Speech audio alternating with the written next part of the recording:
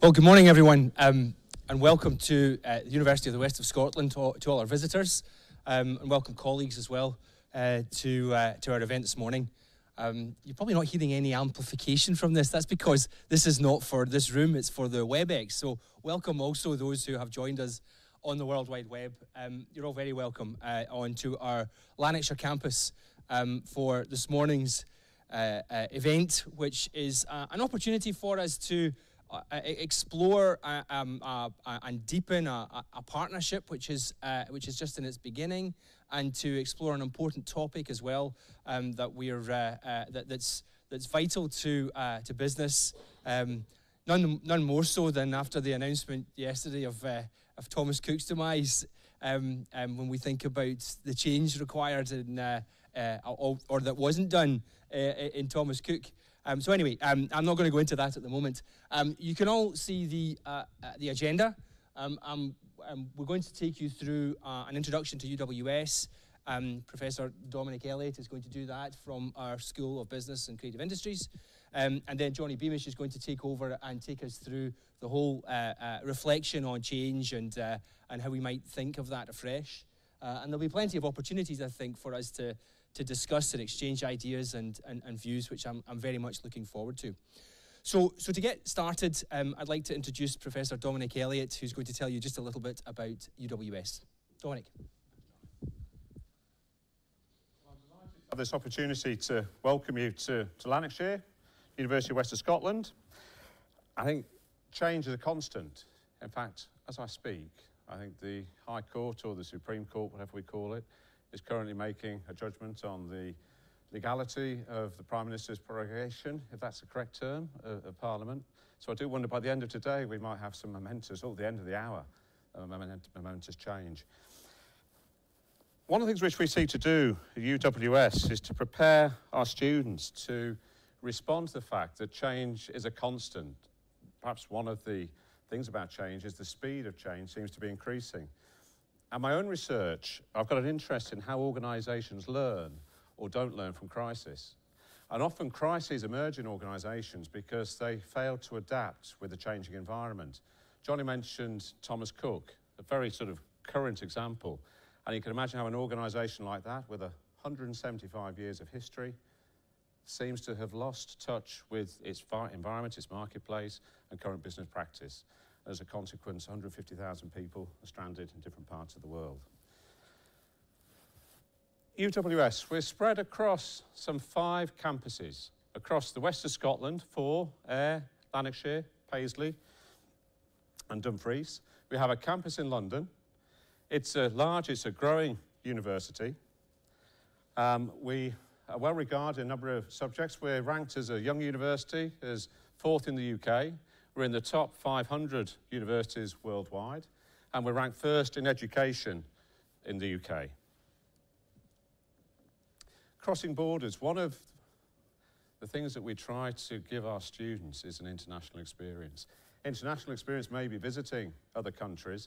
The most important international experience we can give is by attracting students from around the world to study at our campuses, because that creates a multicultural environment in which our students are exposed to a wide range of different values, different perspectives, and different ways of doing things, preparing them, if you like, for future employment. And I think that's the biggest impact any university can have, is through its graduates into employment. The building that we are in at the moment was opened officially about a year ago. It's award-winning for its environmental friendliness. Very much, again, a sort of current topic, listening to Radio 4 this morning. The Greta giving, I suppose, us old fogies a bit of a bashing. I didn't get to hear what Donald Trump's response in his tweet was, but I understand it was fairly obnoxious. Our key drivers: excellent teaching and learning, a contemporary, relevant and impact portfolio. Now, I'm the father of 4 children, 3 of whom have been to university. One of the things I like to joke with them about is they're lucky enough to have been born at a time where they could live to be 100. There is a downside, however. The chances are they're going to have to work until they're 85. Now, part of an education is to encourage learners to become lifelong learners. because my children are likely to have 2, 3, 4 careers. I think probably our parents' generation, you might have one job. You might have one job, work for the same employer for 40 or 50 years. Next generations are probably going to work in jobs that haven't even been invented yet. Part of adapting to change is having people who are in a position where they can respond, where they are curious, and where they have the skills to continually almost reinvent themselves. And that's a key part of what we try to do for our students at the UWS. I've talked about the international impact, challenging and questioning convention. I think that lifelong learning requires curiosity. Curiosity. That underpins a constant search for different ways of doing, for reflecting on the world, reflecting on ourselves. And we seek to apply the research and enterprise that we engage with in the classroom. So I'm a professor of management. Well, I like to joke that I've got an MBA, a first degree, and a profit management.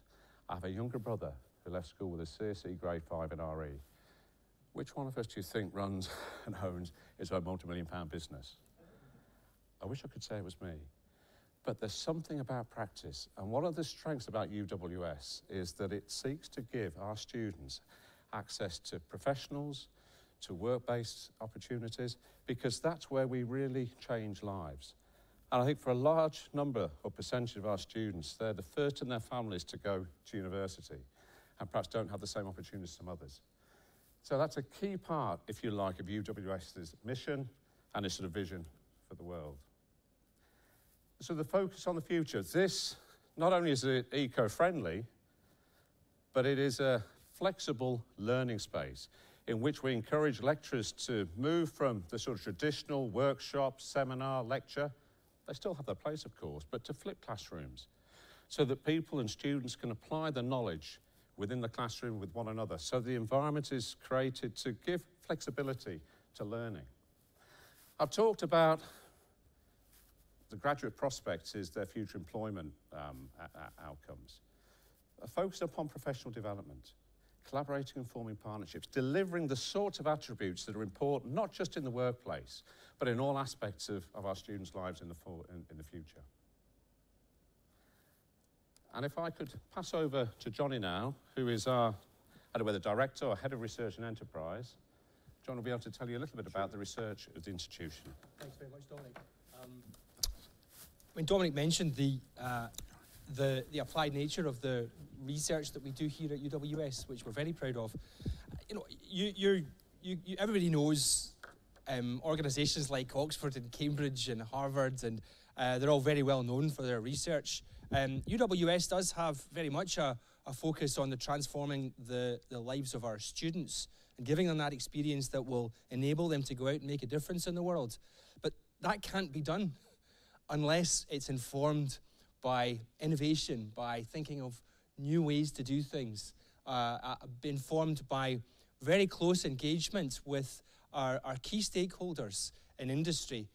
For the university, industry is a wide term. It means the public sector, it means the health service, it means the third sector, and it also means commercial industry as well.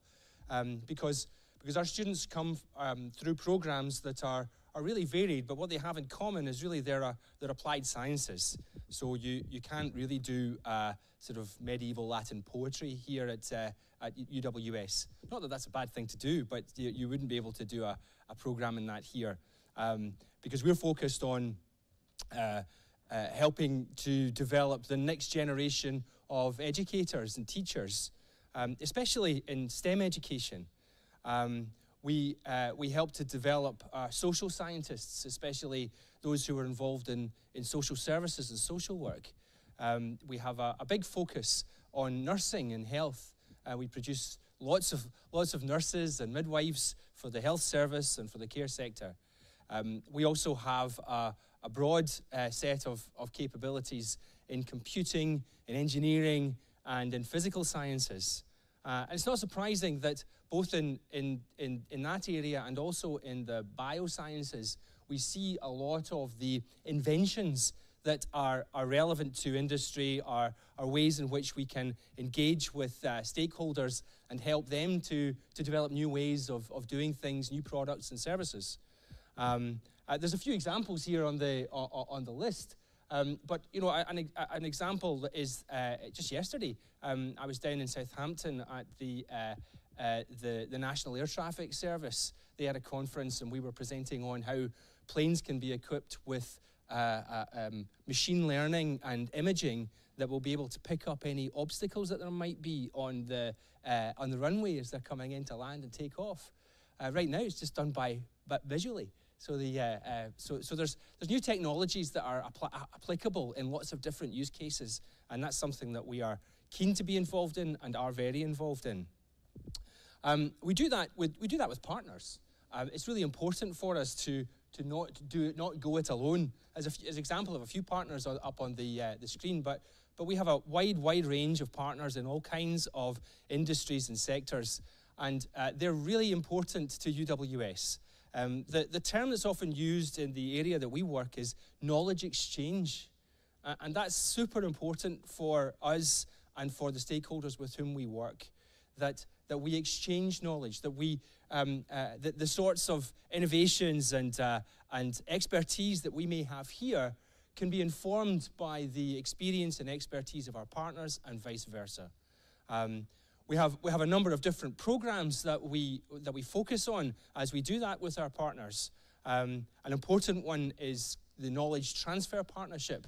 My colleague Stuart Mackay is here, and if you want to talk about that program afterwards, then please speak to Stuart. He's got a lot of experience. But really, it's a funded program, a government-funded program to help companies do R&D, to develop new products, new services, to new processes, new ways of doing things. And it's a very successful program. The businesses that are involved with us see growth in their business as a result of this, almost without exception. Another program that's really important is our professional development program. So my colleague Janet Black, who's over there, she'll be happy to talk to you about that as well, because lots of businesses are looking to develop new skills, are looking to explore how new technologies may impact their business and the skill sets that they need. And so it's an important part of what we do to help our stakeholders understand about artificial intelligence or machine learning or the things that may impact their business. A really crucial part of what we do in terms of our industry engagement is a program called graduate apprenticeships. Those businesses in the room will know you already pay a levy for apprenticeships, and therefore there's a program where you can send your employees to earn while they learn, to be able to be accredited for the work they do in the workplace, and to have a bespoke learning experience guided by UWS. And Peter here will talk to you about that later as well. We do a number of programs. Peter leads the business management one, and it's a very successful program. Those students that go through it find it a really important learning opportunity, very different from coming full-time to university. And it's a very important program for UWS because it really helps us understand what's needed at the coalface, if you like, when it comes to the education requirements of our students.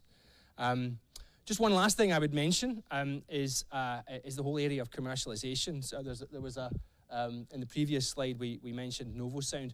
We do form spin-out companies. So the university itself generates intellectual property, and we do try and help that find our roots commercially to have economic benefit.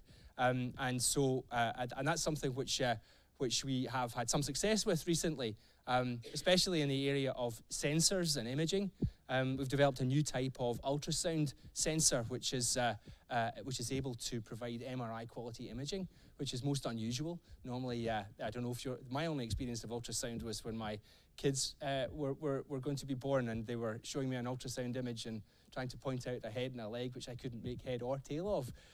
So this is a real breakthrough in terms of what we can do with ultrasound in industry, especially in non-destructive testing. So that's one to look out for. Okay, I mean, I would like to leave you simply with the message, if you haven't picked it up already, which is that UWS really believes in partnerships with industry. And the reason we believe is not just because we want to be nice, it's our lifeblood. It helps us to be who we need to be. It helps us to serve the communities that we're in, and it helps us to serve our students whose lives we are looking to help transform so that they can make their contribution in society and industry. So thank you for being here. We're going to move away from UWS and into the meat of the day, which is really to focus on change management. And thank you very much to HCL for putting this on, for taking the time and the trouble to do this. It's important to us, and we look forward to developing just this type of partnership with them as well. But Johnny, I'm going to pass over to you now, and maybe let you do more of the HCL introduction part as well. Absolutely. Thank you very much. Thanks, Johnny. Thank you. Are we...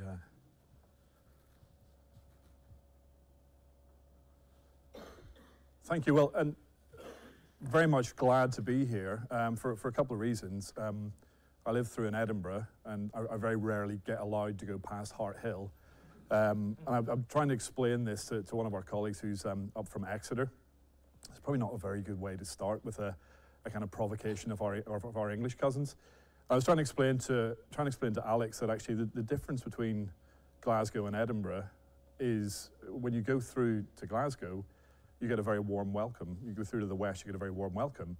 When you go through to Edinburgh, your auntie says to you, "You'll have had your tea." So thank you for welcoming us here. It is great. I mean, I've never been to the campus. Keith has a very good connection here. It's an amazing campus, absolutely fantastic building. So for me, really, really excited to be here, because normally, in our line of work, if I'm talking to a group of people, it's a group of people who don't really want to hear from me because they know they're going to have to pay for something. And I'm, typically pitching work at, millions of pounds. So by all means, if you want to pay for this, that is great. But it's actually nice to be in a sort of, kind of warm reception rather than scowling faces. So thank you from all of us. And sorry, there are three of my colleagues at the back as well. So if you want to stand up and say hi, please annoy these people during the session and after as well. They're part of the panel at the end. But this is our Scottish office, effectively. There are four of us up here now. So making the complex simple. I'm kind of beginning to regret that as a title, because we've got 45 minutes. And in 45 minutes, there's a lot to cover. And again, I thank Keith for that. Keith said to me, look, it's going to be okay. It's a nice audience. It's a great place. Just tell a couple of dad jokes, maybe your holiday pictures, a few stories. He didn't tell me there was going to be 45, 50 people in the room, and he certainly didn't tell me that we were going live. So, hello, Mum. It's nice to have that. But we were going to call this, Is Change Management Dead? Because actually, if you think about the examples that we've just had, and the Thomas Cook one, a great example of that, change management to a lot of people is actually just doing a bit of training and a bit of communication. And my experience over sort of 20 years is that just really doesn't work. If you're trying to implement either a new system or a new way of working, or you're reorganizing your business, the sort of very thought that, do you know what, we can send out a couple of emails and we can do a little bit of training is going to get us through. So in many ways, that is your classic view of change management. It's just training, it's a bit of engagement, we might even do a town hall, right? And a lot of businesses try and get by on that, and then wonder, at the end of the month, why A, people aren't using the system, B, people are still picking up the phone to maybe their colleague in HR and going, can you just do that for me? So they circumvent the rules a little bit. So we were going to call it the death of change management, but we're going to try and take you on a little bit of a journey over the next 45 minutes and make the complex simple. And when I say simple, I asked Keith this. I said, look, give me a heads up in terms of the audience. How simple do I go with this? Because some of the exercises that I want you to sort of take part in, and some of the themes, you're probably going to nod and go, well, I kind of get that. But what I'm going to try and do is make it very, very simple and give you enough information and some thoughts that you can make entirely practical once you leave today. So probably I should have introduced myself first. There we go. Johnny Beamish, and again, Johnny. We're not going to get our names mixed up. I saw on the first slide, Jonathan. That is my Sunday name. So please don't call me that, because it means I'm either in trouble with my wife or my mum. So Johnny Beamish. I've been in Scotland now for about 20 years. I started my working career in Standard Life, and that's where I first got involved in change management. On my first business card, I was very excited. It was Jonathan Beamish, change manager. And the very first person I gave it to, I was just delighted. I've got to give my business card to somebody. And it was in my local restaurant. And they said, "Oh, have you got your business card, Johnny?" And I thought, very excited, of course I have. I gave it to him, and he read it. So it was Standard Life Bank. And he goes, "Change manager. Oh, you could help us with our cash then." I'm like, "No, it's not that sort of change management." So I've been involved in change management for, as I said, 15, 20 years. I had the pleasure, I'm not sure if pleasure is the right word, probably one of the most stressful experiences of my career. In fact, Stephen's here as well. Stephen and I both worked in RBS in the middle of the meltdown, probably the biggest financial crisis that we've known, and hopefully we don't see it again. But that was probably the most interesting period of change that I've ever seen an organization go through. And I think the word that was used at the time was a corporate heart attack. And sitting as we were, splitting our time between Edinburgh and London, and we sat on the trading floor, which is their GBM business is in London. And we sat on the trading floor, and on a daily basis, has anyone seen any of the movies about the crash? And you see the security guard come over, and the security guard comes to your desk with a box, and that's your notice period. We saw that on a daily basis. Just the sort of the change that RBS went through was visible, you know. And did they manage their change program well? I don't know. I think we like to think we did a great job. For customers, I don't know, did they? You know, if you're a customer of RBS, you know, a really, really bad time to be involved with that organization. So very much in the heart of a very visible and a very real change. The other thing that I did when I was at Accenture as well, which is why I really enjoy the kind of link with academia as well, is I used to run their learning centers. So this is very much at home for me, being in a classroom full of, as I said, people who don't want to spend millions of pounds. But when I talk about change management and we talk about transformation, I think what's really interesting, I think over the last 3 years, and probably 5, has anybody heard the term digital? Anybody? Everything's now a digital transformation. We're going digital, which kind of makes me laugh for 2 reasons, because we certainly weren't analog before we became digital. Nobody talked about analog transformation. But the term digital, I think, is what's accelerated change exponentially, because now everybody wants everything instantly. And we were listening to the radio on the way through, just the examples of banks now with an app that you can cancel your sort of credit card if you lose it, and then reinstate it if you find it. That's what customers want. They want that instant access. They want to be able to do things, quickly, at pace, on your phone. Nobody goes into, hands up who's been into the branch recently in a bank? No, I mean, we don't go into our bank, but that is the digital kind of revolution, if you like. It's all about customer, it's all about instant. And if you think of that as, I guess, a change professional, or an IT professional, it's incredibly difficult to keep up with that sort of level of pace. So I think in the last 3 to 5 years, digital has probably made what we're trying to say, it's made the simple very, very complex. So we live in a world of complexity. So what are we going to cover today? Hopefully, I'm going to try and show you how to make that complexity a little bit more simple.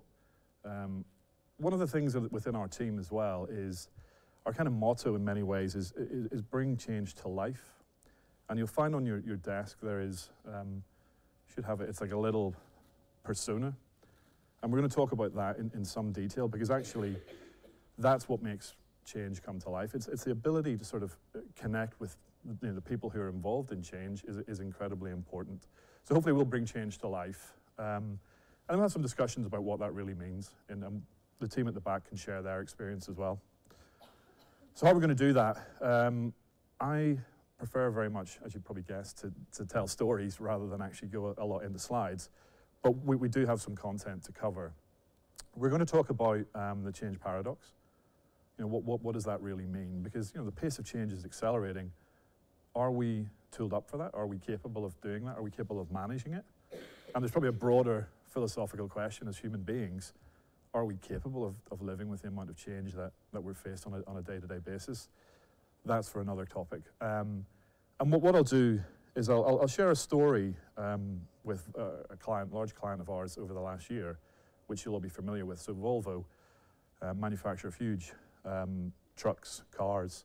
Spent a lot of time in Gothenburg working with them on quite a lot of these sort of change challenges. And we'll tell you how, and hopefully that's where you'll understand where the simplicity comes from, but also understand the complexity.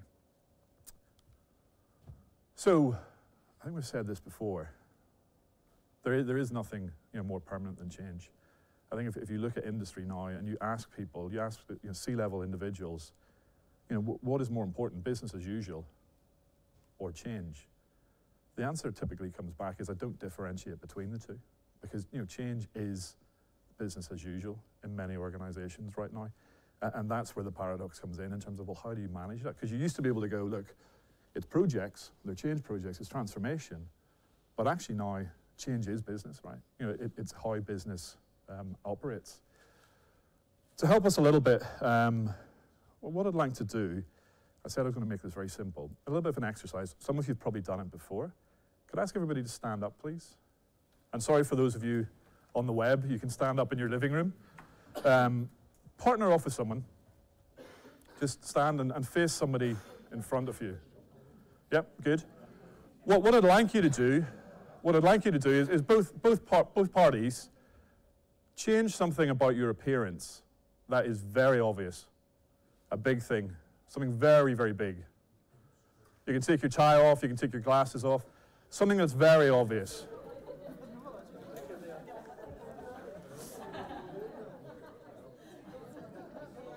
Okay.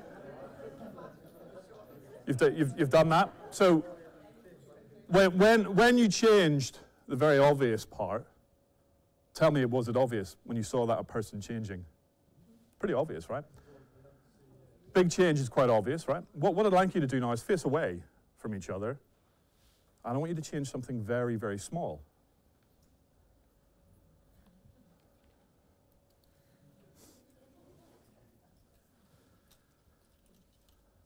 Okay. And let's turn back. Tell me, can you spot the very, very small? Can you spot the small? Yes? Okay. What did you change? The button. Okay. Observant, yeah? So, quite difficult, right? Quite difficult to spot the small stuff, yeah? So thank you for participating. Sorry for the folks at home. If you want to take your seats again. And as I said, this was simple. It's a simple exercise to stress a serious point. In fact, it was 2 points. When you changed the big stuff, what was going on? A tie came off or a jacket came off. It was incredibly obvious, yeah? But when you changed the small thing, why could you not spot it? Why could you not spot it? Or you did well, one button. What's the difference there? Yeah, so the big stuff people get, right? When you're changing your organization, there's a new leader, there's a new system coming, people get that, right? But actually, at the level of detail, at the level of the persona of the individual, it's the small stuff that actually matters, right? If I'm in an organizational change, and you're telling me I've got this great vision, it's going to take our company to standalone strength, which was the RBS motto, I don't really care about that much. I want to know who I'm sitting next to. Will my lunchtime change? Is there going to be a car parking space if I move to another office? So actually, the kind of detail is the hard bit.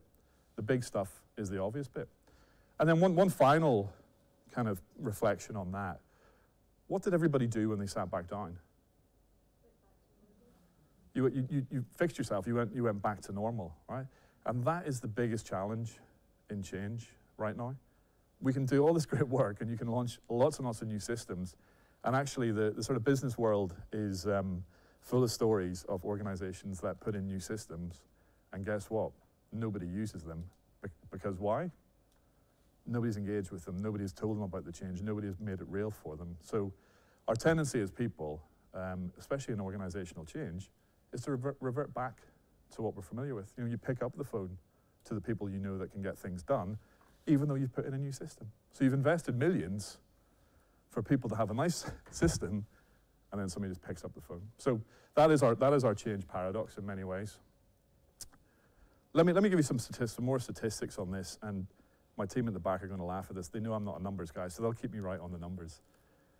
54%, and these are Gartner statistics, only 54% of large transformations are successful, which I guess, if my math is correct, means 46% aren't, right? But only roughly half of transformations are successful. That's a pretty scary number, especially if there's millions of pounds involved. 64%, again, if you were to ask the sort of C-level organization, 64% of those C-level execs would say that they're doing transformation projects. So 54% aren't successful, but 64% of organizations think that they're doing change.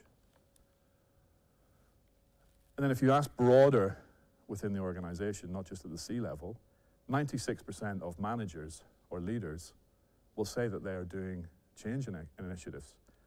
But the statistic next to it, 47%, this is important, we'll come to this, only 47% have a business case for their change project, yeah? Does that not surprise people? You know, as a management consultant, having no business case for your change is probably the biggest reason why your change is going to fail. Because how do you know you're successful? How do you know it's happened if you don't have a business case? But that's an alarming statistic. 92%, however, is more my world. 92% of change professionals will say, without a business case, without a vision, you know, you're going to fail, yeah? And then finally, 50% of statistics are all made up. There you go. But it's important, you know, that's the landscape that we're kind of operating in, yeah?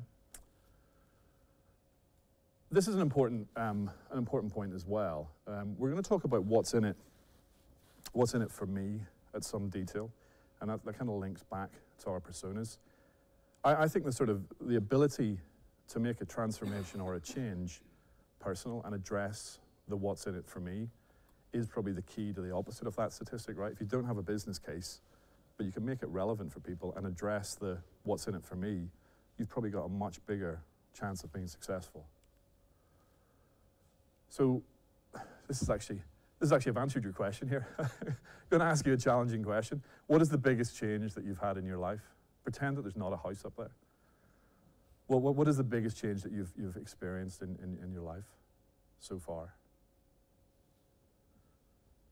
Thank you. Children? Yeah. Yeah. Why was that?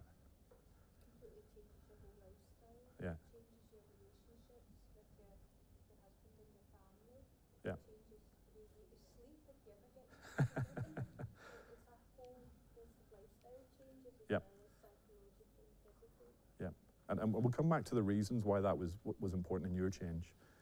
Anybody else had a major lifestyle change or anything significant happen in their life recently? Migration. Yep. So I moved to Scotland. Okay. So I used to be in Nigeria. Yeah. So it was like a culture change. It's a huge change, right? A huge change. And we all go through, you know, massive kind of changes. I've given you a clue that the top 5 are sort of morbidly, death is up there, you know, changing jobs, new manager, but the top one is usually moving house, right? And the reason that I'm asking that, I was hoping somebody would say they'd moved house. Anybody moved house? Somebody pretend they've moved house. So, Dominic, when you moved house, what was the change for you? What was it that attracted you to the house? It was lifestyle. I mean, when you talk about change, actually divorce would be a huge one. This was part of that. I moved from England. You're taking two of the top 2 there. In 5 years. Yeah. So, to be honest, a decision to relocate, change jobs at the same time. So you've got 3 biggies going on. Yeah. The thing that attracted me to the choice, it was in front of the sea. Yeah. I come from the Midlands. I wanted to be by the sea. If I going to have a choice. Yeah, yeah, So that was the key factor. yeah. And again, thank you for that. You took three there, the top three almost. That's interesting. If the cat had died in the middle of that, that would have been sort of four out of five. But what do we focus on in change, ironically? If you use the house analogy, you know, Dominic described the experience. It's I wanted to be by the sea. There's a vision there. You're imagining yourself by the sea. You're imagining yourself relaxing. I think you associate that with Scotland. Yeah. Associate Scotland with being a beautiful place. So I thought if I'm moving to Scotland. Yeah, yeah. So, but how many people? Again, this is a broad question. Making this very simple. You know, how many people worry about the doors? How many people choose a house based on the doors, or the quality of the bricks, or how the windows are aligned? I'm hoping nobody puts their hand up.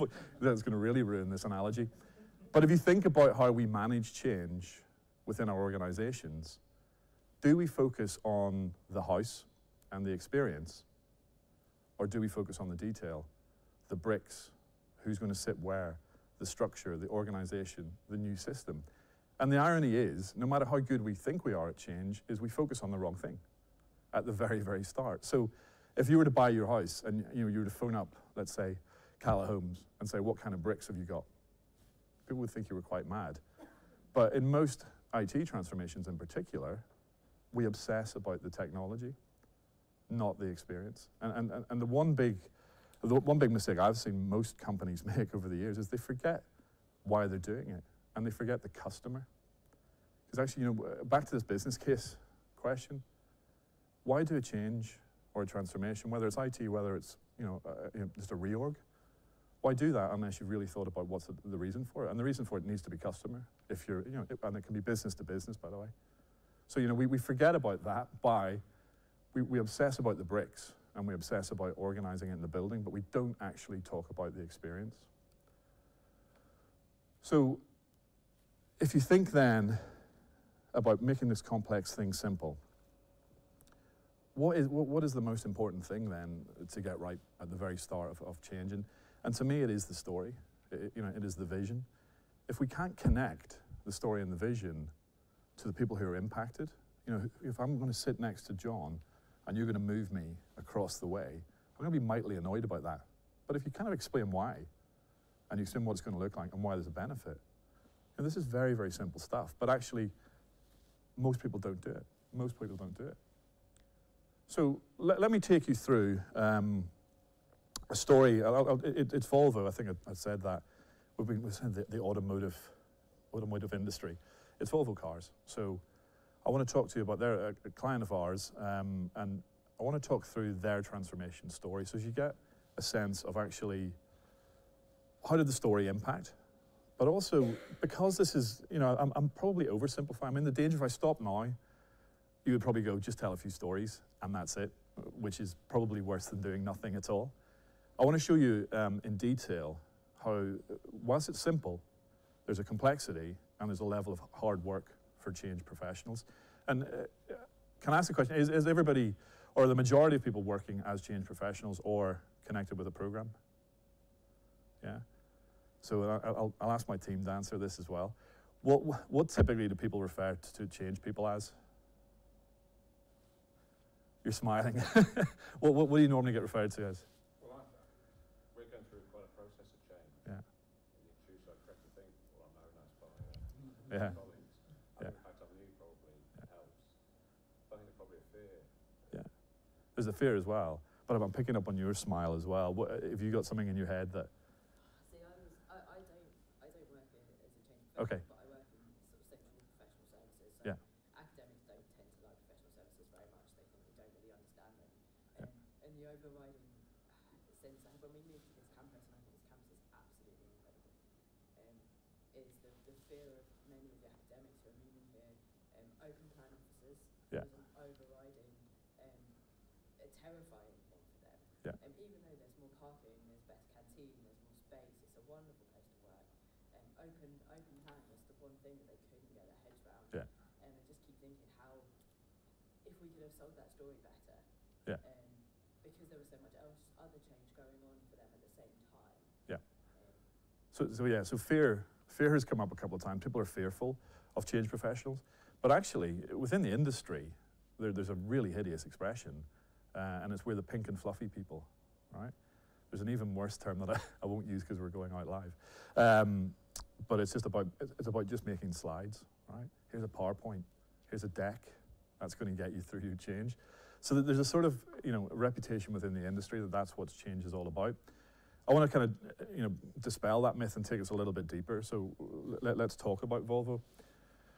So Volvo had, when we first engaged with them, probably about this time last year, they had a number of aspirations. And, again, if you look at this, what's really interesting is this is a very internal aspiration. They wanted to be the employer of choice. They wanted to have user-centric tools, and for that read, an HR system. They were deploying success factors. They wanted to manage their kind of employee life cycle from when you join to you get your first pay slip, that it should be seamless. The experience should be good. But think about that as a sort of statement. It's incredibly internal. It's all about Volvo, right? It's not about the customer. It's all about Volvo. And layering on top of that as well, Volvo, I'm sure you're aware, been bought over by a Chinese conglomerate. So their level of change, they used to be owned by Ford, now owned by a Chinese conglomerate. They're going through a massive amount of change just on a daily basis. So, not only are you having to work with new colleagues, you're having to relocate potentially to another part of the world. So they had a lot of programs running at the same time. And I think at one stage, where did we get to? 15, 16 major programs, all running with budgets of close to sort of 10 million pounds. So a significant amount of change. The problems that they were having were none of these projects were talking to each other, right? So no single project. And we had a project around the people experience that wasn't talking to IT. So the IT lead and the HR lead did not communicate on a regular basis. Think about the complexity and the mess that is going to cause for an organization. So what did we do about that? We realized that actually the main reason, and this is again back to my business case analogy, Volvo did not have a business case to manage 15 projects, each with a budget of about 10 million. Can you imagine having a budget of 150 million, being a program director, and not having a business case? It's just insane. So the very first thing that we did, and there were some slides involved. We did make some slides. We did some classic change stuff. But we spent a long time sitting with this group of people and said, look, why are you doing this? Do you know why they're doing it? And they said, it's a good question. I was going to try and do a Swedish accent there, but I usually end up sounding Welsh, so I will not do a Swedish accent. We had to sit with them and work out what their business case was for each and every single program. So when we say that change is just the kind of easy stuff, incredibly difficult to sit down, 15 program leads and get them to come up with a business case. However, what we did, instead of focusing on, I guess, just the numbers, we asked them, what does it look like in the future for, and again, we'll come back to the persona. What does it look like for that individual once they've gone through that project? Talk to me about behaviors. And when we asked that question, we saw a massive shift because they were no longer scared of the sort of, the fearful side of it. They were like, okay, so I know that actually, do you know what? I'm going to be impacted by this. I need to understand what it'll mean with my engagement with HR. Let me focus in on the HR program. I now know where I need to go for my pay slip, right? And it's going to be a new way of working. Once we got them to focus on the behaviors, and this is just an extract of a spreadsheet which is huge. Every single behavior was detailed. So when I say complex, right, you're looking at probably 15,000 employees. Trying to understand what their behavior and what their experiences is where you start. That's your business case in many ways. What will people be doing differently? What is the behavior? What are they doing now? How do I help them through that journey? So that was the first thing that we did. The second thing that we did with them was, anybody familiar with the sort of drawing on the left-hand side? Anybody employed or used visual kind of artists to create a vision? Very, very interesting people. They tend to be not just creative in terms of artistic, but they tend to be very good strategic thinkers. And we sat the 15 programs down, and we said, so what's your vision for this? What's your story? What does it look like? And this is an example of the output. And people talk in metaphors, and they say, you know, there's a mountains ahead, there's challenges. Okay, tell me what that looks like. Explain to me in detail, what are those challenges? And once people move from the visual into the behaviors, they then have a roadmap of how to tackle it, right? So not only did we help them, I suppose, come up with a business case, but we also got them to articulate it in a way that they could share. And by the way, visuals like this, you know, you can sit in a room with a team and talk to the visual and go, this is where you sit in part of that story. I know that you've got change coming. This is what I'm going to do for you. I know that you're going to have to move offices. That's a big move for you. But, you know, I'm going to help you through that sort of change journey. So visualizing where you're trying to get to, and it doesn't have to be as kind of interesting, as creative as that, but just getting your change program team at the very start, why are we doing this? What's the vision? What's the reason? And what are the numbers that we can measure ourselves on? Because actually, when you've delivered your new change, what is your instinct? Go back to the analogy of getting undressed. Poor choice of words. Changing yourself. Go back to the analogy. I mean, our tendencies are we then revert, right? So you've delivered all this great stuff. Anybody an IT project manager? So what is your big day of the year, typically on a project? Yeah, it's go live, right? Then it's like job done, balloons go up, t-shirts come on, we've delivered the new system, happy days, it's all good, right? And then you don't probably not worried about what happens next, right? Sorry, I'm painting a very bad picture of my IT colleagues. I love you. But that's my world, right? The system becomes go live, and then everybody goes, change, we've done it. What do you think is the real measure of success for a change initiative? So if day one is today, what is the real measure of success? Give it an estimate in days. On average. Very close to that, 90 days. 90 days is what you measure your change at, and you get your business case out that whole way through it and go, are we hitting these KPIs? Are we seeing the shift in behavior? Or are we still seeing Johnny park in the same car park that we told him not to because he's now in the other campus? You know, that's where you see where change is actually happening. So getting your vision right, getting your story, getting a way to measure it, and not just saying, I've gone live, or we've reorged. That's kind of half the story. It's half the story. So you've got personas on your desk, and I said I'd go into this in some detail. The ability to make and connect change. So this level of complexity, you know, think about Volvo, the 15,000 people, some of them working quite literally on a production line, manufacturing something. How do I connect from a central point in a project team, sitting in a room like this? How do I connect with that person? I've got to understand what that person does for a start, right? And again, I think sometimes there's a little bit of arrogance in our industry as IT professionals, where we kind of think we do the magic, therefore everybody will like it. And we've got some cool stuff, we're putting in a new system, therefore all is good. The ability to create a persona, to understand what that person does, whether it's pulling a lever, whether it's making something in a restaurant, to get to that level of detail is where you see the magic. And I want to illustrate that. I'm going to ask you, as we go through this a little bit, and maybe we'll use this as feedback actually towards the end. Think about the way I've laid out the persona. Think about what you understood about change before you arrived today. What do you know now? So after the session, what do you know now? And then this is where the magic happens here. It's in this little box down here. This is a very simplified version of a persona. How do we help you get to know more? How do we take you on that journey? So the ability to be able to sit and understand what a person does now. I pull a lever, I manufacture a bulb. Can you manufacture a bulb with a lever in the Volvo workplace? What are you going to do differently?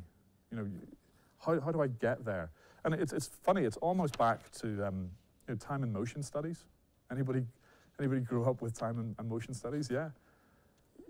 This is where the complexity is. We sometimes have to get in there, and for a very annoying reason, we missed our tour of the factory on several occasions in Volvo, but we had to bring in the people who actually did the work and talk to them. You've got to get into the detail, and the complexity of this before you should even start. trying to change someone's job, right? So we'll use this a little bit of feedback, but it's a very visual representation of, you know, what do I do if I work in accounts? What will that, you know, will spreadsheets disappear? Will it all be on a new system? Will I be able to seamlessly connect with finance? Yeah, but how do I get you there? This is where the real detail of change comes in. And again, what we're seeing is a lot of success with this, because, you know, we could create a story, and I could tell you that story about why the organization, why is Volvo changing? But if that doesn't resonate with you on the production floor, you're not going to pay any attention to it. And I think, again, this is back to our complexity. If you're also being hit with 10 or 15 different initiatives, you better make sure that your story is incredibly important and impactful at that individual level. Yeah. So personas are an incredibly key part to making, you know, change relevant and making it personalized. And without kind of being too ageist, if we look around the room, we're not really the generation, I guess, that feels, you know, changes at the pace that they do. We're a bit more, you know, reluctant sometimes to change. There's an audience out there, you know, under 25, under 30, who just want everything now. They want it on their phone. You know, they want that sort of instant, you know, tell me about it now, next thing, right?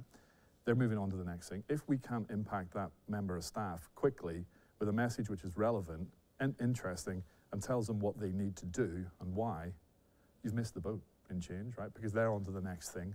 And again, with companies, you've got 15 programs, you're competing, right?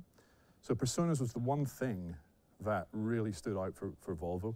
They were like, yeah, I get that now. And I can now articulate to somebody in China, somebody in Gothenburg, and somebody in Ghent, which is where their 3 big production sites are, in a way which is incredibly relevant and individual and tailored.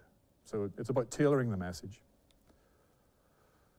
The other element, and again, this is why I sort of keep referring to the fact that classic change is a little bit dead. You can't sit as a program team in a nice office like this and pontificate about how well change is going unless you're involved in the whole process. And change teams, again, I'll ask the question to our IT professionals. What is the first thing on a program where you cut budgets? What's the first budget that gets cut on a large program?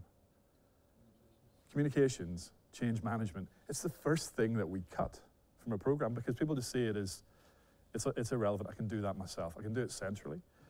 But if you have a very skilled change team and you bring them in from the start, and this is what we did with Volvo, we brought our team in on day one when we were in the design stage. We're designing the system, we're designing the way of working. And the value of bringing your change team in at the start and treating them as part of the program is they then have the eye on the end user the whole way through.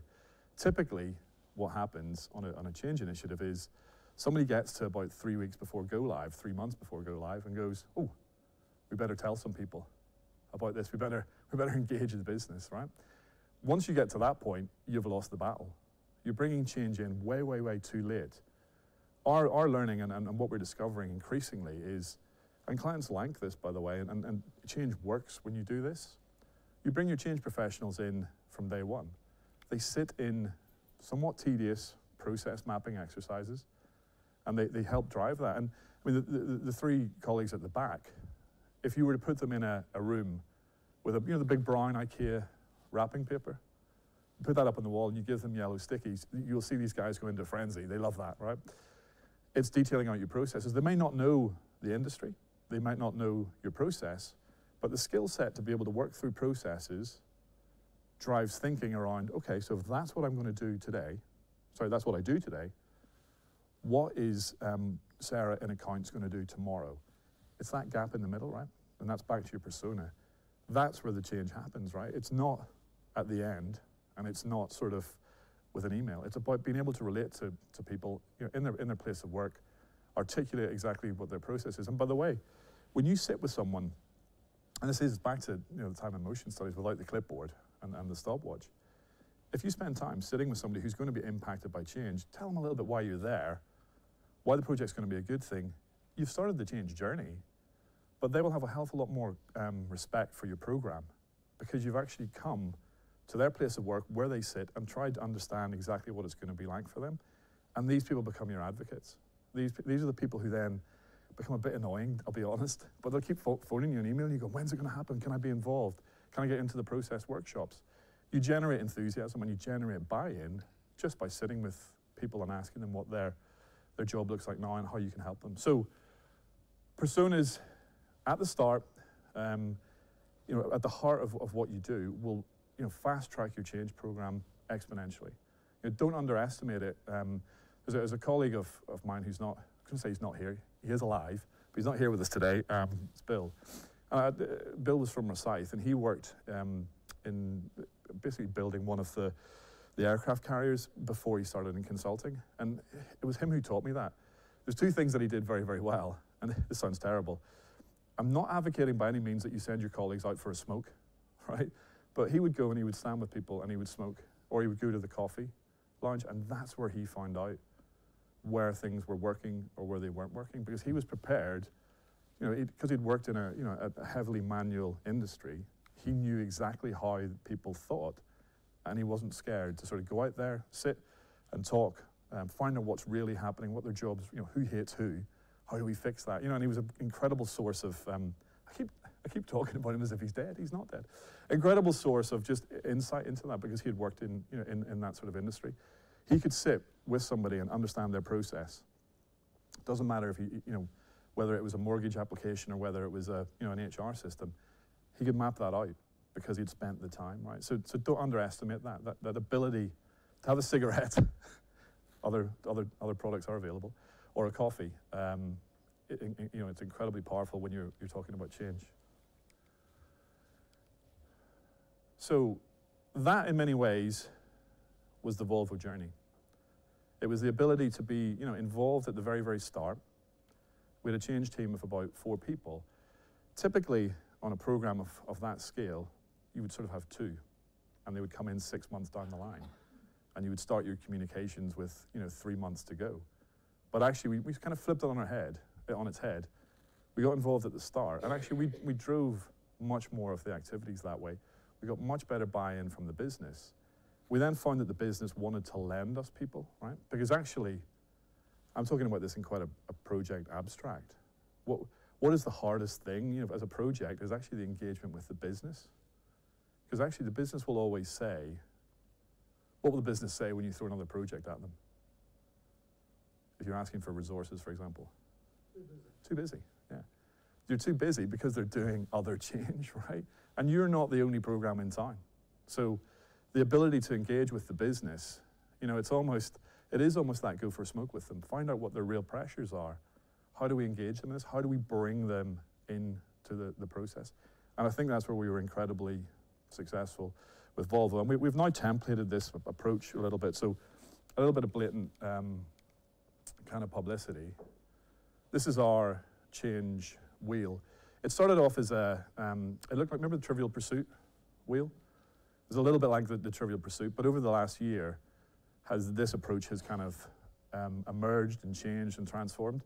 And I have a team of incredibly smart people, which is great for me because I'm not as smart as my own team, who've worked on this and turned it into, it's effectively a robust toolkit where I can go in and I can click and open any of those tabs. And I mean, let's look at where we got vision and benefits, right? I can open that vision and benefits tab and I can see examples of exactly where we've done vision for different clients. I can see how to do it. I've got a toolkit now that I can sit with a client and we can work through that whole change life cycle. And that's why I'm saying it's not simple, right? There's a complexity behind this. There's a level of management activity. There's a level of reporting. There's a level of status. There's a level of project plan. And again, that's why I get quite offended when people say that change is easy. It's just the pink and fluffy stuff, right? It's actually the hard stuff. And my IT colleagues hate me because I just refer to their stuff as the easy bit. You just switch it on, right? If it doesn't work, you switch it off. It's as simple as that. That's my view of IT, right? They don't get this because this is the hard stuff. This is about engaging people. It's about, behind this sits probably 3,000 spreadsheets. Behind this sits hours and hours and hours of PowerPoint. Behind this sits years and years of examples of where it's worked really well. So you get a good tool, get a good toolkit, get a good approach, get a good plan, Otherwise, your change initiative will just drift and ultimately fail. And perhaps to finish off, and I think I've probably done that a little bit earlier, don't underestimate the amount of time that it takes to get your change embedded. And actually the best thing you can do, if you're in the middle of a change at the moment and you're sort of going, well, we haven't done that, we haven't done the persona approach, we've done a little bit of communications, we're not really, by the way, no change program is 100% perfect. Even with that toolkit, you're still only looking at an 80% success rate. You will not use all those components, right? So please don't feel beaten up if you haven't started that journey. But if you are on that journey and you still feel there are gaps, the most important thing you can do is actually say, okay, here's where we are. It is what it is. But let's focus on after go live. So let's think about if there's a reorg, how do we ensure that behaviors don't go back to the way they were? And put in some really robust kind of plans around that. And checkpoints and daily checkpoints if you need it. It's like, are we seeing a reduction in call numbers? Are we seeing, people behaving in a different way?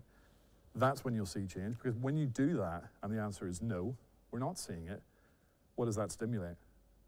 More activity, right? So actually, when things aren't working, and you put your 90-day view in, you can stimulate your project, even if you're towards the end of it. So never underestimate that 90-day period. 30 days, take a benchmark at the end of 30 going, how far away are we from the business case? Have we got somewhat? Are we close? What are our measures? And drill, as change managers or change professionals, grill your project about that, right? Grill the IT people. What are the defects? What are the call volumes? What are those measurements? And give them a hard time, right? Why are we not seeing that? And then as change people, we can act on that, right? So don't give up on day 1 or day 2. You've got your t-shirt and your balloon, but keep going after 30 or 60 or 90 days. So, how am I for time? Am I all right? Almost there. All right. So maybe in conclusion, and I know I've tried to cover quite a lot in a very short period of time, and again, that's thanks to Keith. You've got 45 minutes to talk about the world of change. Hopefully what I've demonstrated is probably these 4 key things. You've got to start with a vision and a business case, right? If you're on a project right now, like literally, if you leave the office or the meeting today, and you don't have a business case, or you know that there's a project that doesn't have one, you're on a road to not being as successful as you could be. So insist that there's a business case, and articulate it in behaviors, numbers, ways of working. Look at things from find somebody in the office who who will be impacted, or in the wherever you work. Think about that from their perspective, right? If you're delivering this huge program, how will they be impacted by it? And go and sit with them, articulate what's happening, get a feel for what that change is going to be for them, because then you start making an impact, because you're impacting on the individual. So that's our persona approach. Define the end state. Define the end state in terms of behaviors as much as efficiencies, right? What will people be doing differently? How will they feel? How will they think? Because actually, by doing that as well, you tend to find even more savings if you talk about what the behaviors will be like, yeah?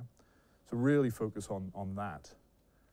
And then maybe the most important one, I didn't prioritize those, but maybe the most important one is it doesn't start, so it doesn't end at go live, it kind of starts at go live. Your change doesn't really start until day 1, and then you keep measuring it. Don't give up once the system is switched on. So there we go.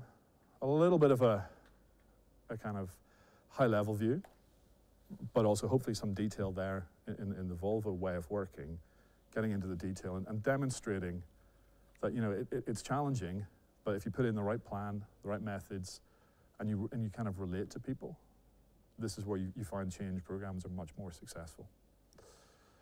So thank you. I hope you got something from that. We do have, as I said, I put these guys on the spot because I've talked for 45 minutes now. I'm sure you're glad if I stop. We've got 3 colleagues who are more than happy to answer any of your questions. Obviously, I'm still happy to answer questions, but I want them to earn their crust for coming through today. So if you've got any questions on change, on Volvo, by all means, please ask. Thank you. Hi, thanks very much for that. Can I ask how much of an active interest Volvo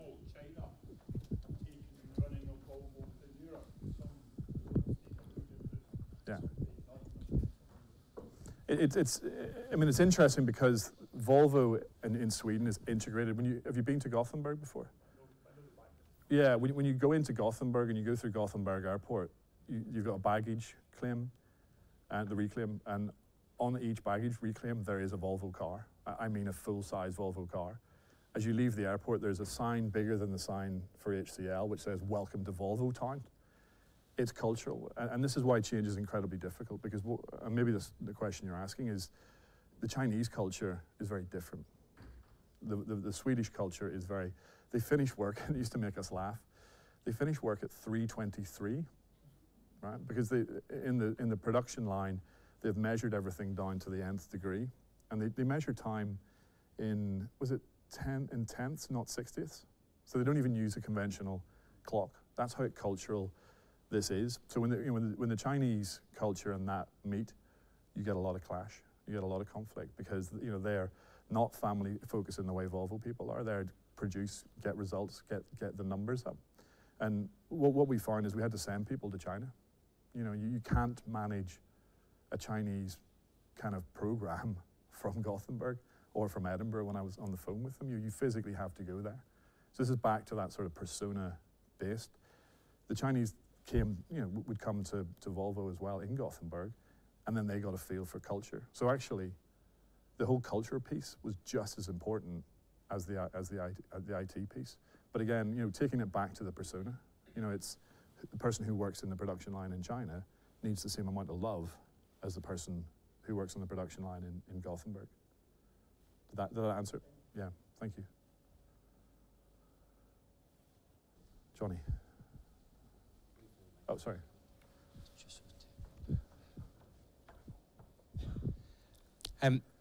So in our department, we don't have £10 million, and yet we still need to go through a change process.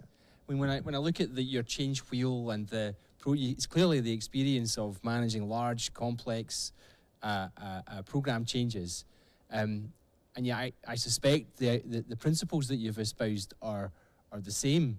But any advice as to how to manage a more of a departmental change that doesn't have 10 million quid to spend? I'm going to let Keith answer that. The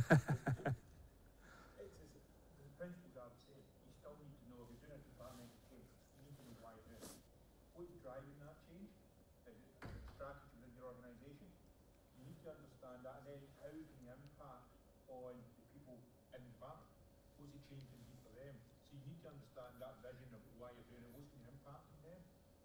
I had an example working with one organisation recently, and they were putting a change which was affecting one of the departments, and they re-engineered the processes, so we know we get this working right.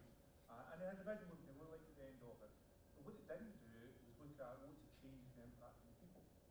And they had people authorising certain parts of it which they weren't accountable for, responsible for, but they were now going to be authorising something. Couldn't have told them that. So they got the process working, but because that wasn't explained to them, didn't understand why that was done to them. And at the end, so that's how they got a lot of resentment for that.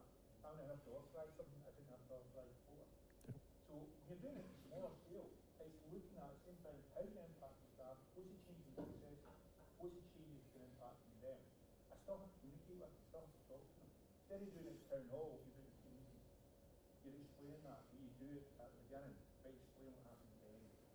So start to start off, why are we doing this, what's the impact going to look like, what's your input to it, what's your ideas for it, and then we pull that together and take a plan. Yeah. So it doesn't matter if it's Volvo or it's one of the factories, it's the same principles as planning. You're doing it and you don't need 10 million pounds to do it. And it's not just about communicating it, it's getting people involved and getting people to understand what is the impact, what's the persona affecting them. And if I'm doing it as a manager, and I'm not a change manager, but just a manager, I still have to understand what it looks like for my staff. I still have to understand the change in the processes, the change in the impact, change in behaviours. And I need to talk to them about that. So that's the engagement process. You do that as early as possible. You get them to buy in as early as possible. So you don't need £10 million, you don't need to be a Volvo, you can do it at team level, department level, the process is the same way you do it. So the toolkit you still use. I would have overly simplified that answer, I think, and said it doesn't matter if it's one person or 100 people. the activities are exactly the same. The cost just goes up because of the volume of people, but the same amount of hard work to get that person over the line and the same amount of drive applies. You know, it's use the toolkit, use the approaches, but if it's one person, you still have to put the same amount of effort in. It's 100 people, you just need more people to do it. So, yeah, thanks, Jolly. Hiya. You mentioned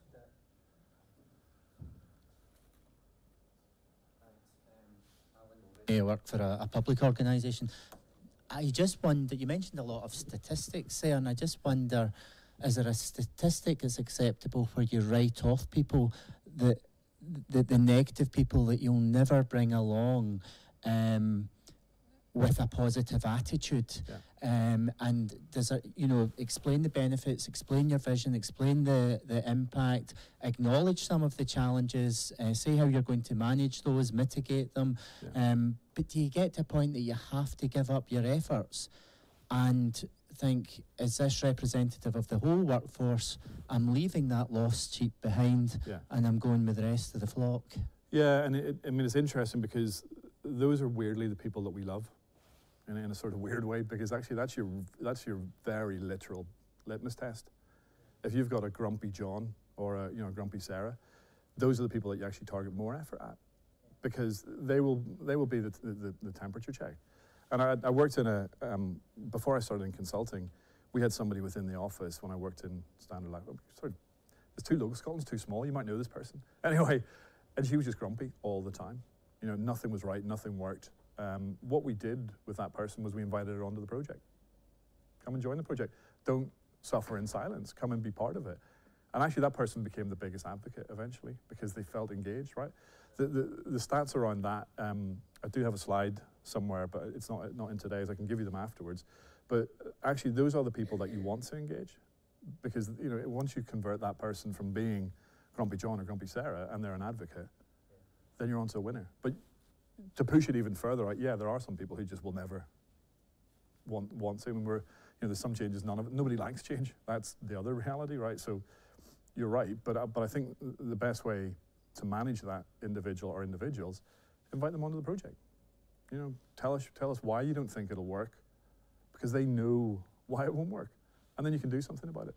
So grumpy people are good people in a weird sort of way. I'd rather have 10 grumpy people on a project team than 10 really switched on, because they'll just do it. You know, the switched on people do it the right way.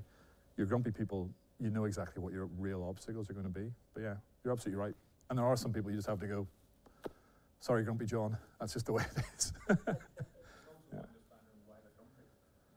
Is it project-led? Is it just general? That's what they like. So if it's just general, that's just performance management. That's you dealing with somebody who's just general grumpy. You manage that as a performance. If it's got to do with the project and they're grumpy because of the project, why they're grumpy because of the project? What's driving them that way? Why is that behaviour happening? And then how I manage that once I understand that. So it's about talking to them, engaging with them, listening to them. But if it's just somebody who's grumpy all the time, that's just a manager to manage that. It's performance management.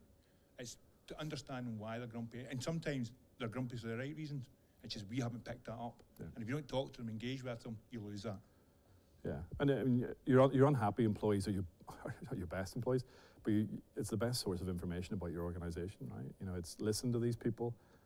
They will give you. They'll also give you the answers 9 times out of 10. And this person that I'm thinking of came up with an absolutely fantastic solution around. They were constantly grumpy because they were having to phone and do credit checks.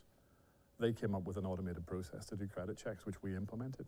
Wouldn't my life be easier if we just did that automatically? We went, yeah, you probably would, and it would save us a lot of money. So their grumpiness drove change. That's the title for our next talk. Grumpiness drives change. There we go. It's a good question, though. Thank you. Yeah, thank you. Yeah, absolutely. Cheers. You mentioned that if you bring in management or change professionals towards the end of a project, you're basically on a hiding to nothing. Prior to joining the university, I worked in the private sector, and I worked on projects that were both well and poorly managed. I actually worked for TUI when the last Thomas Cook change was happening, and I saw an example of it being done very well at TUI, which is why maybe TUI are now successful and Thomas Cook are out of business. What's your advice if you are working on a project and maybe the change has happened, it's been poorly received, and the people are resisting change. What's your advice then if you do have to fight the fires late on in the process? Yeah, again, a good question. I think what's interesting as well, and this speaks a lot about maybe change professionals in general. Sometimes change professionals can be very focused on the people side of things, and there's an emotional connection there. But the reality sometimes in business is you have to have hard conversations, and that's going to upset somebody, and it might not be what you want to have the conversation. There's an ability, I think, to be able to use fact in that. And I work with a colleague who is, I'm not going to name her, she might be watching, but she's the best communicator I've ever met because she just manages everything with fact. And you know, she would come in and say, the reason there's not a 17% increase is because of X, Y, and Z. And that's not emotive. That person doesn't get upset.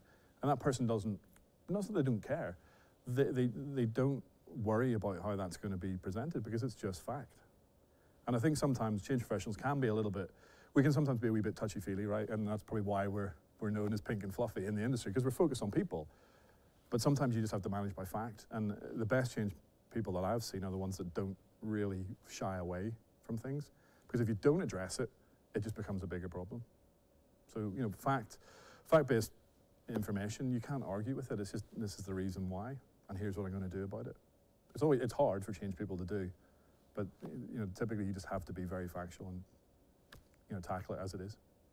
Did that answer? Okay. Thank you. Yeah, my question, mine is actually really similar to yours. And similarly, we work for a global logistics company who implemented success factors last year, but at the same time decided to implement a new payroll system. Okay. Unfortunately, the new payroll system just went catastrophically wrong. So basically, in line with success factors, the whole payroll structure was completely messed up. So now both are seen as aligned. Now we've got success factors implemented, but everything we try and do with it is just met with such distrust. So we've really, our whole organisation really has lost trust in probably the HR departments. They see us as the face of it. We're now in a position, it's not going anywhere, it's there to stay, but we're just getting such pushback from everyone. And I think everything we try and do to make it positive just is met as a kind of a token gesture. So we're kind of struggling just to go out there and push it back through again and relaunch the change, if you like, but put a positive spin on it and start to just get that trust back. So I don't know if there's anything, as I said, similar that when it goes wrong, is there anything else you would advise that you can do? It's funny, and one of my colleagues, Hi Kartik, who deals with this on a day-to-day basis, and I'm sorry if this is a very specific question, and there's a theme in here without me being too detailed about the systems in themselves. The reason why you're meeting with so much resistance, if you think about it from not the success factor side, but the payroll side, it's the one thing that you can't mess up in business, right? You know, it's somebody's pay. You can get away with absolute murder, you know, and you can treat people badly. Not that I'm advocating that, but if you mess their payroll up, right, and they don't get paid, that is your biggest pain point. So, you know, I think what tends to happen on programs like that is payroll is sometimes managed by either a third party or nobody knows where all the data is. So when you're trying to merge data and bring it into one system, HR doesn't always have that data. You then go and you ask other parts of the, you know, you ask the business, where is the data? That is when we went back to the Volvo example, that is your single point of failure on a big program like that. Where is the information held? Who owns it? You know, and everybody thinks HR have it. HR think IT have it. IT think HR have it, right?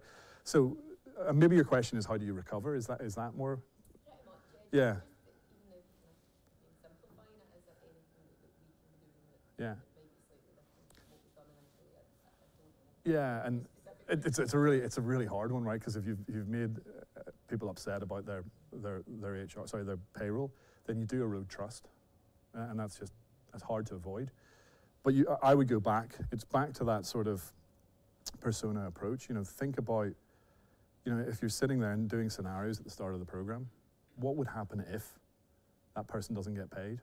And then you work out the scenario, and you do something about it, and then you communicate around that, saying, you know, we're going to do this major, there's going to be a massive impact on your payroll.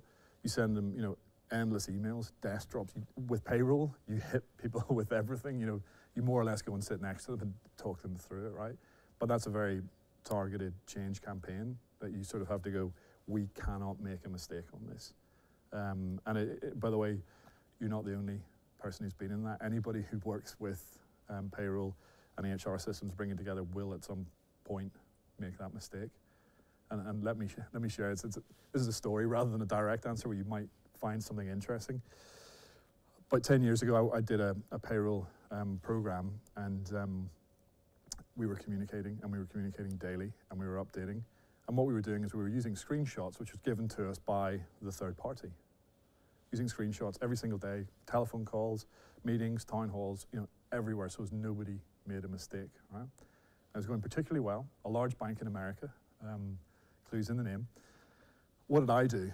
I was sent a pay slip, right? I was told, send that out to the program team, get it validated, make sure it's the right information. You're seeing where this is going. What did I forget to do? I forgot to cover up the name of the person whose pay slip it was, which went out to 10,000 people. Thankfully, that person, they all knew how much they got paid and they were quite cool about it. But that's a classic example. If you get something wrong in a payroll program, you're going to have to dig yourself out of a big hole. And they were very kind and gracious and didn't shoot me, which is unusual for Americans. But if you get it wrong, it goes wrong spectacularly. So think about the worst case scenario in something like that. It's that person.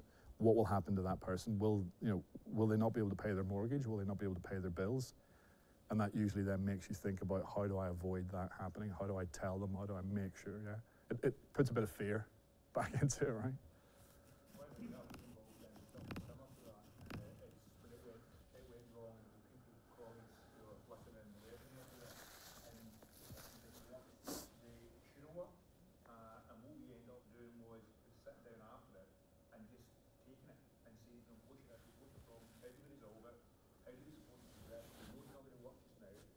And we just kept meeting with them and then kept going over what we're doing just now. What's the next step? How do we support them through this? And we just felt as if it was like a doctor's surgery with them.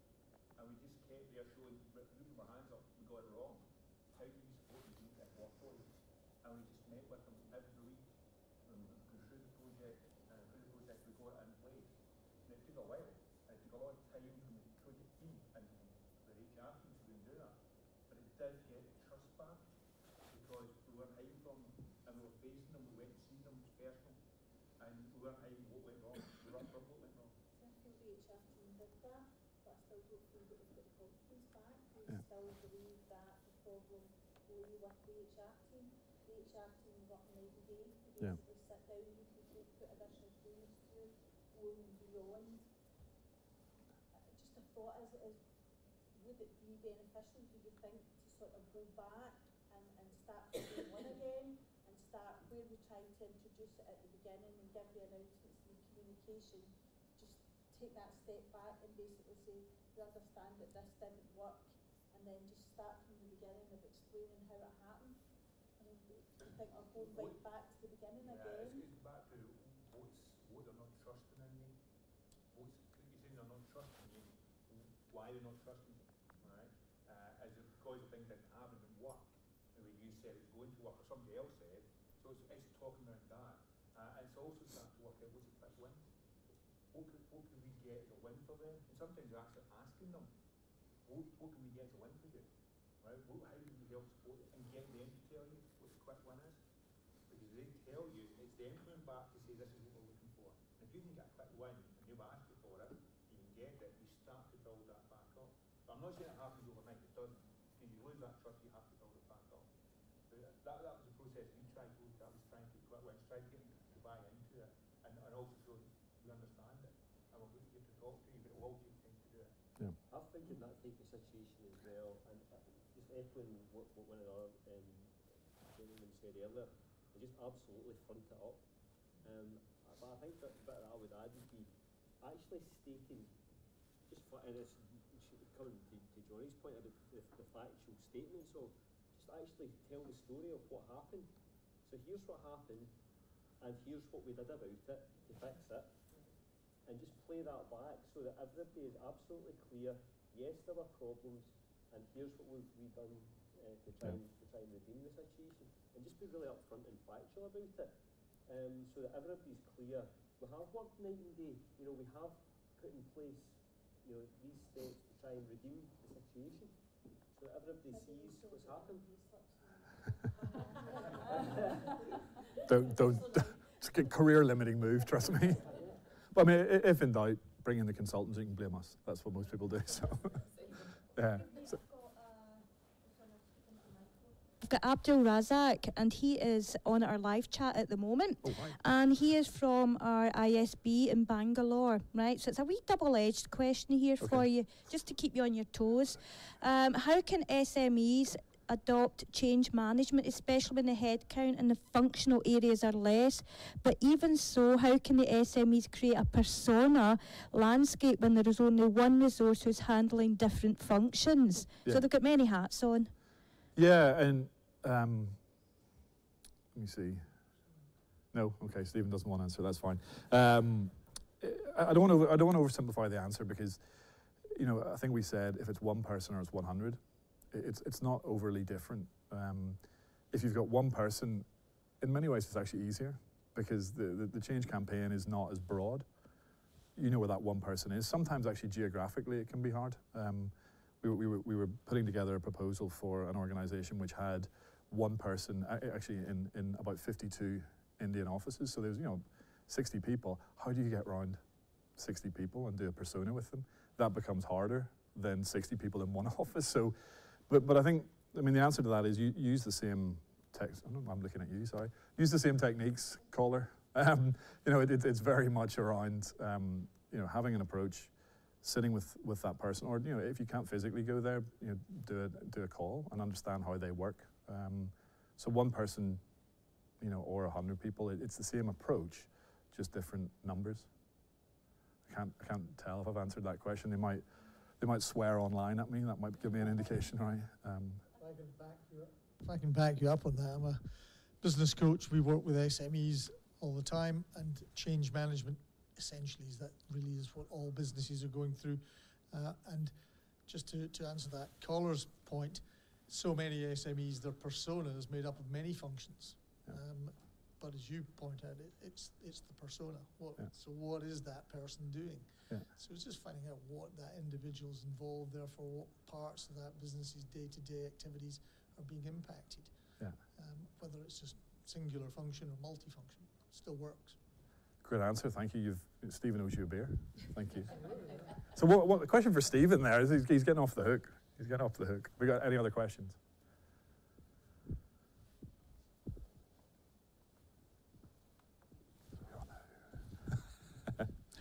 You said at the beginning that organisations change all the time. Is there a possible danger with too much change that you can actually end up having change fatigue? And how would you address that within organisations? I think that's a great spot, because actually, as I said, in the last 15 years, change was quite, let's say 12 years, so quite linear and quite predictable. Whether it was driven by regulation or whether it was driven just by an upgrade or reorganisation. I think you're absolutely spot on. In the last 3 years, the complexity of change is gone exponentially. And if you look at some of the alarming statistics in terms of people's kind of mental health and how they're coping with that, and that's why I said it's a broader topic for another day. I'm not sure as human beings that we're capable of coping with a lot of the change that's thrown at us, regularly. But again, as change professionals, we would say you kind of have to accept that. But it also then means the effort that you put in has to be even more personal. If that's almost like an irony, the more change there is, the more personal you have to become. And again, because companies tend to sort of throw away change and dismiss it, they don't then see the benefits and then wonder why. So if you've got a change team and you only have 2 people on it, when you actually need 30 people, but I'm not prepared to invest 10 million, but if your system benefits equate to 100,000 or 100 million, your investment is directly proportionate. And sorry, that sounds very salesy. It's not meant to. You get back what you put into change, but if there's a lot of complexity, my answer would be you always just ramp up your change agents. And if it's not, it doesn't have to be external. It can be internal. It can be Grumpy John. Get all your Grumpy Johns, right? Grumpy Sarahs. Get them focused on it. And then the business owns change. So it becomes less of it's all coming from all over. Manage it centrally, involve the business. And sometimes that, the gophers, you pop up and you knock them down a little bit. But you're absolutely right. I think we're, in a lot of industries, we're reaching that sort of point of there's just a lot of change, right? And that has negative impacts on everyone involved, yeah. Yeah, I also see a massive structural changes in the way in which businesses and organisations manage their employees as well. You know, the rise of Facebook, Google, all these digital giants who organise their teams as product teams. Changes all the time, I think, to actually get into, you know, a lot of organisations have aspirations to kind of become the working. So I think to get to that space, you need to structural changes to the way in which organisations function. So that's definitely easy. But go back to the principles that John talked about in terms of establishing vision, gaining buy-in, understanding what the stakeholders are, and crucially to understand who the influencers are inside organisations as well. And that can be anyone from chief exec through to a chauffeur and the person in the front desk, and making sure they're involved in the change and communicate that constantly is the key to try and drive that forward. But yeah, you know, just the pace of change in the digital economy is just something we have to deal with these days. I find it personally exciting, but it's a massive challenge as well. Yeah. Just picking up on Peter's point, I mean, the interesting bit for me is that and the pace of change thing, you know, what I've seen personally is that you go through the process and make the business case for a change, go through the change process, but then the pace of change is so quick, there's something else, and it's so dynamic, there's something else moves over here, so you never actually see through to the point of actually, you know, the business case playing out and you making the savings that you had planned for, because something else has moved over here. Yeah. And that's something that I think is happening more and more Yeah. in industry. Yeah. There's two words that there's one word that I like and there's one word that I dislike that is currently in vogue. Big fan of agile, you know, the ability to flex and move. And, you know, if we took let's go back to the wheel, whilst it looks like you do it in a circular way and you start somewhere, it's not always the case. You move around, right? It's the ability to be agile and move to the problem that's in front of you. I like agile, I like that sort of mentality. The one word that I dislike enormously is resilience. And we talk about resilience in business a lot. You know, people have got to be resilient, right? And, you know, to your question about, is there too much change? I think sometimes we use the word resilience to bully people into doing more, right? But, you know, but in a true sense, resilience is your ability to absorb more. But actually in business, we sometimes push it as a way of going, you've got to be more resilient, means suck up a lot more, right? So it's the kind of the contradiction of agile is great because it means we can flex and adapt, but, you know, stressing resilience and saying you've got to be more resilient, it's not the right answer. You know, you've got to be more agile, not more resilient in many ways. A key point in agile as well as a mindset is to break things down into the smallest component parts. Rather than thinking through, you know, quite a massive transformation program to go through, you'd rather how you can componentize that into smaller chunks of delivery that can be done incrementally, rather than building up a program, building a big system at once. Rather than break it down into small parts and show constant evolution through the journey. Yeah, and there's a principle in Agile, if you're familiar with it as well, is, you know, fail fast. If you're going to fail, do it quickly, get it out and move on to the next thing, right? You know, if it's not going to work, fail fast and just move on. Yeah. We're moving quite off topic on the Agile. That's at 1 o'clock. There was another question over here. Or is somebody just waving? I guess my question in response to in that would be something like a university or public sector that traditionally doesn't move so quickly, or where there's quite a strong rigid structure in place for whatever process it may be. How would you advocate bringing agile practices into this kind of environment where you're talking about multiple departments, even to have a small change signed off? So that goes back to the whole culture of the organisation, and I think it becomes a case of trying to embed agile leadership principles as a way of working, which involves quite a large reset change really from traditional notions of, you know, design, build, test, implement, and rather actually think through, you know, what can we do today, what's today, trying to prioritise things in that space.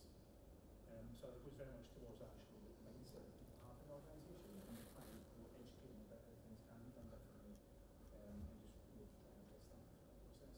Yeah. It's also your strategy as well. Public sector, the 3-year planning, the 3-year it's also making sure that strategy actually is fit for purpose. Because, and identifying what you think the changes are going to be, and that was built in. And then you start to look at how do we do an agile approach. So we're not trying to do everything a big bang. We're trying to think about, this is the strategy, this is what we're trying to achieve in the 3 years. How do we build that over the 3 years?